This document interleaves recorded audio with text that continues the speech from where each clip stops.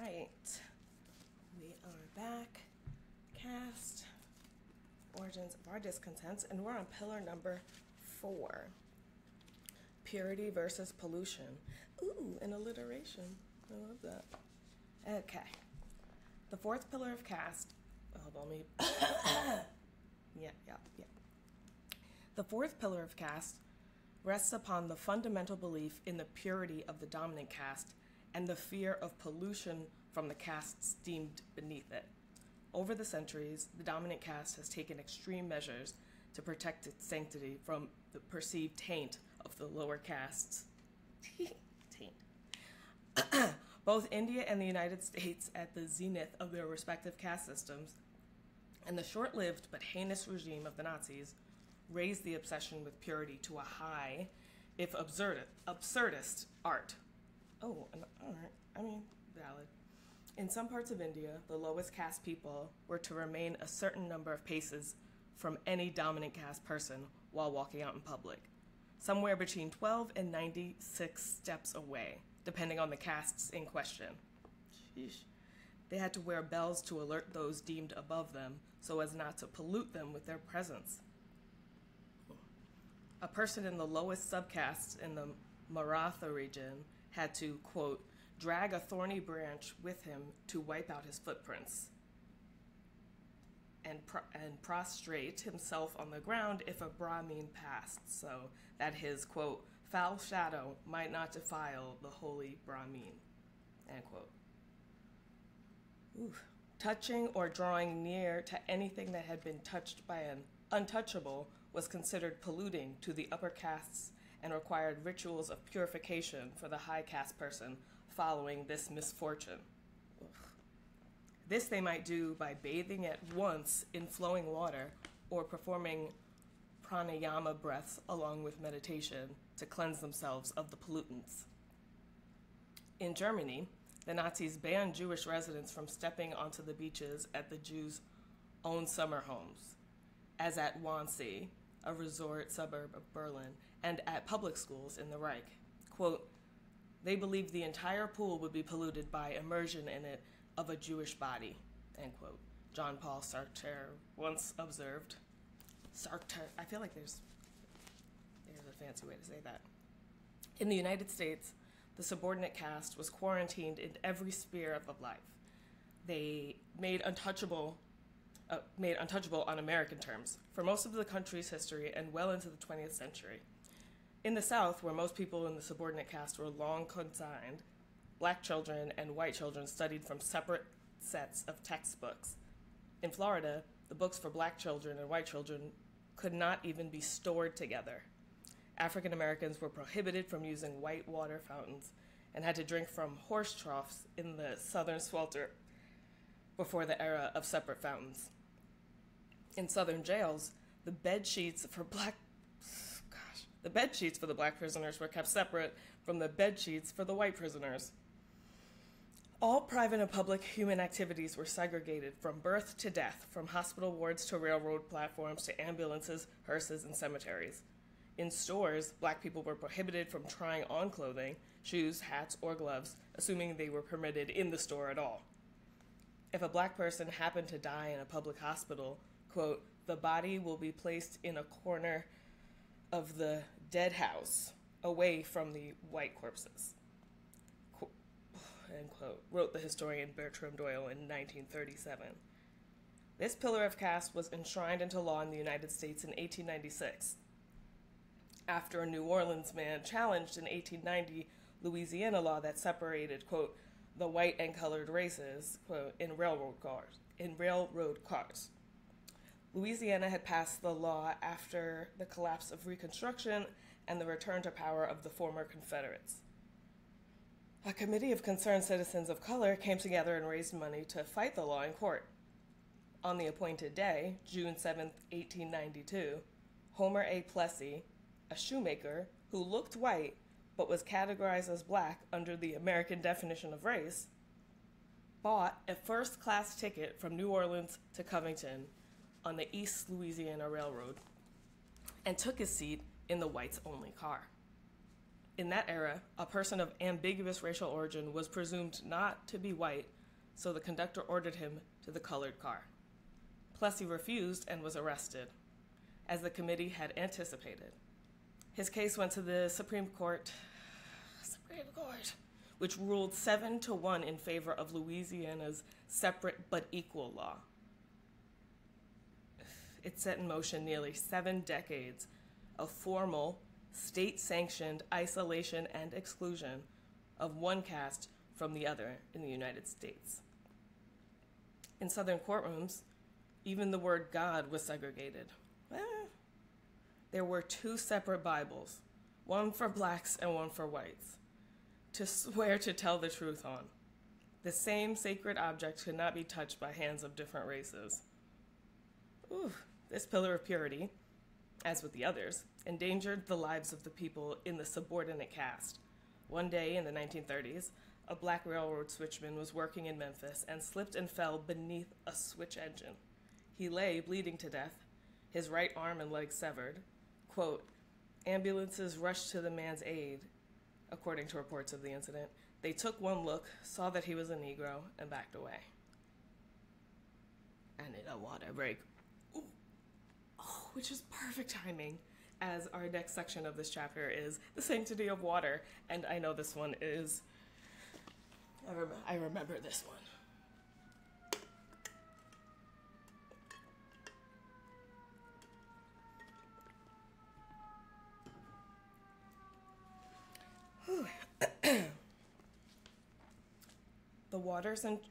The sanctity of water. The waters and shorelines of nature were forbidden to the subordinate caste if the dominant caste so desired.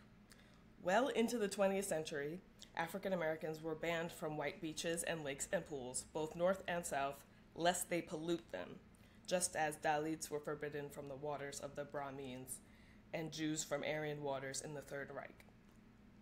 This was a sacred principle in the United States well into the second half of the 20th century, and the dominant caste went to great lengths to enforce it.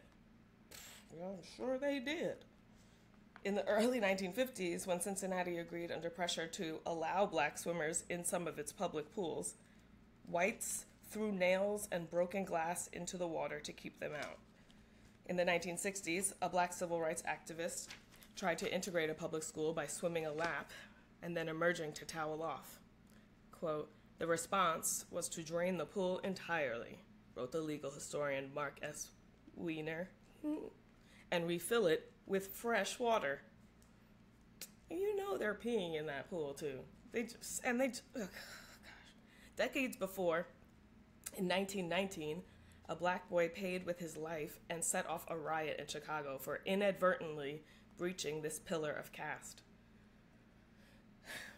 17-year-old Eugene Williams was swimming in Lake Michigan at a public beach on the city's south side and happened to wade past the imaginary line that separated the races. He unknowingly passed into the white water, which flowed into and looked no different from the black water. He was stoned and drowned to death for doing so.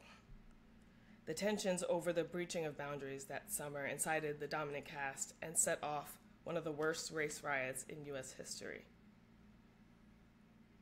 It incited the dominant caste. Okay. In the decades after, the Middle American, we're the angry ones? In the decades after, in Middle American places like Newton, Kansas, and Marion, Indiana, in Pittsburgh and St. Louis, people in the upper caste rose up in hysterics at the sight of a subordinate caste person approaching their water.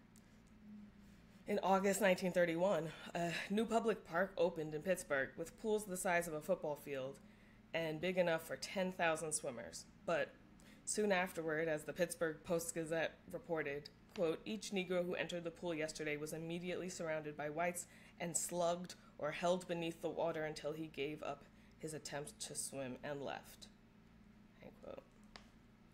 In the summer of 1949, the city of St. Louis had what was considered the largest city pool in the country at its Fairground Park. When the city, under pressure from black citizens, took up the issue of allowing black people into the pool, the backlash was immediate. a man who happened to have the same name as the official in charge of integrating the pool, required police protection due to the mistaken threats against him. Lifeguards considered quitting in protest. They're so mad. Like, they're just mad. They can still go. No one is doing anything to them. They're just mad. Oh, okay. It sounds familiar, but I'm still like, no one said anything about you. The day the first African Americans arrived to swim, a crowd gathered with knives, bricks, and bats. They set upon the black children who had come to swim, forcing them to walk a gauntlet, striking and taunting them. The mob grew to 5,000 people who chased after any black person they saw approaching the park. Children on bicycles, a man stepping off a streetcar, a truck stalled in traffic, a black man on a porch at a house next to the park. They kicked him as he lay on the ground, limp and bleeding. The town of Newton, Kansas, went to the state Supreme Court to keep black people out of the pool it built in 1935. The city and its contractor argued that black people could never be permitted in the pool, not on alternate days, not at separate hours, not ever, because of the type of pool it was. They told the court, they told the court that it was a, quote, a circulatory type of pool in which the water is only changed once during the swimming season, end quote. White people, they argued, would not go into water that had touched black skin. Quote, the only way white residents would swim in a pool after blacks, wrote the historian Jeff Wiltz, was if the water was drained and the tank scrubbed. The operators couldn't do all that every time a black person went into the pool, so they banned black people altogether. The court sided with the city, and for decades more, the town's only public pool remained for the exclusive use of the dominant caste. Like, call the bluff and just be like, oh, well, figure it out. Go to the pool or don't. Like, oh, well, we have to, because some people will be mad about it. Anyway. A public pool outside Pittsburgh solved this problem by keeping black people out until after the season was over in September, which meant it was closed to black swimmers at the precise time that they or anyone else would have wanted to use it. The manager said this was the only way the maintenance crew could, quote, could get, quote, sufficient time to properly cleanse and disinfect it after the Negroes have used it, end quote. A white woman in Marion, Indiana, seemed to be speaking for many in the dominant caste across America when she said that white people wouldn't swim with colored people because they, quote, didn't want to be polluted by their blackness, end quote. Far from her, in Elizabeth, New Jersey, whites blocked African Americans at the stairwells and entrances the week the city first allowed black swimmers to its public pool. There and elsewhere, quote, every black swimmer that entered the water quite literally risked his or her life, Wiltz wrote. It was in this atmosphere, in 1951, that a Little League baseball team in Youngstown, Ohio, won the city championship. The coaches, unthinkingly, decided to celebrate with a team picnic at a municipal pool. When the team arrived at the gate, the lifeguard stopped one of the Little Leaguers from entering. It was Al Bright, the only black player on the team. His parents had not been able to attend the picnic, and the coaches and some of the other parents tried to persuade the pool officials to let the little boy in, to no avail. The only thing the lifeguards were willing to do was let them set a blanket for him outside the fence and to let people bring him food. He was given little choice and had to watch his teammates splash in the water and chase each other on the pool deck while he sat alone on the outside. Quote, from time to time, one or another of the players or adults came out and sat with him before returning to join the others. His childhood friend, the author Mel Watkins, would write years later. It took an hour or so for a team official to finally convince the lifeguards, quote, that they should at least allow the child into the pool for a few minutes, end quote. The supervisor agreed to let the little leaguer in, but only if everyone else got out of the water, and only if Al followed the rules they set for him. First, Everyone, meaning his teammates, the parents, all the white people, had to get out of the water. Once everyone cleared out, quote, Al was led to the pool and placed in a small rubber raft, Watkins wrote. A lifeguard got into the water and pushed the raft with Al in it for a single turn around the pool, as 100 or so teammates, coaches, parents, and onlookers watched from the sidelines. After the, quote, agonizing few minutes that it took to complete the circle, Al was then escorted to his assigned spot on the other side of the fence.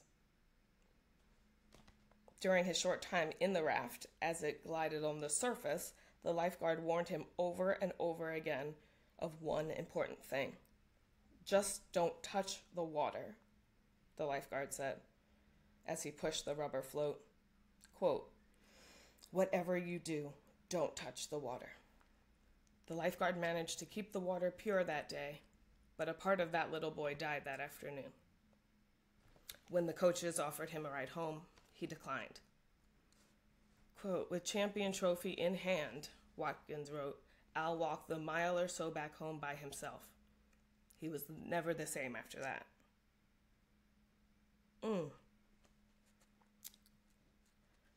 I'm gonna take a break of this one after that.